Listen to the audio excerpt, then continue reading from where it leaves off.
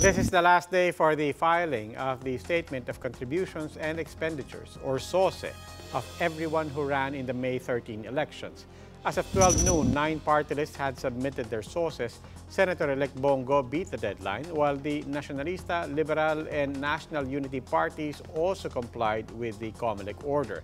But since June 3, 17 senators had already filed, including Senator Cynthia Villar, Senator Nancy Binay, and Senator Pia Cayetano.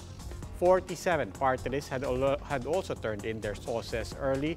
The COMELEC will review the SOCEs, watching out for signs and evidence of overspending. Pag ikaw binayolate mo ang campaign finance laws, it may always result into two, whether administrative or criminal case. Yung criminal case, overspending, that's the law department, tapos ang bagsak niyan sa korte. Yung administrative case, yung mga failure to file SOCE, no, it may constitute yung tinatawag ng perpetual disqualification or a payment of administrative fine.